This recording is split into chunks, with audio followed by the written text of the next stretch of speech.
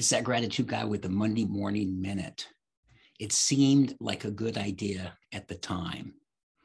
The old saying about hindsight being 20/20 is true. It is important to remember that when you look back on the decisions that you made, that you remember that you made those decisions with the information that you had at that time.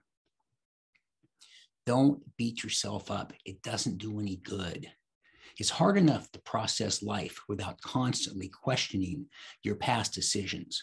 If you don't advocate for yourself, after all, who's going to advocate for you?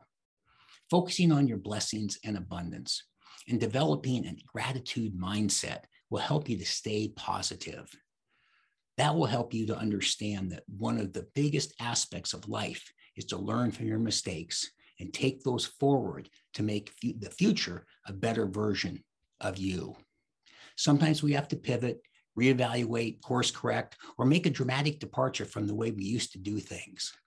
Focusing on your gratitude will help you to make those minor course corrections and learn the lesson instead of letting it haunt you.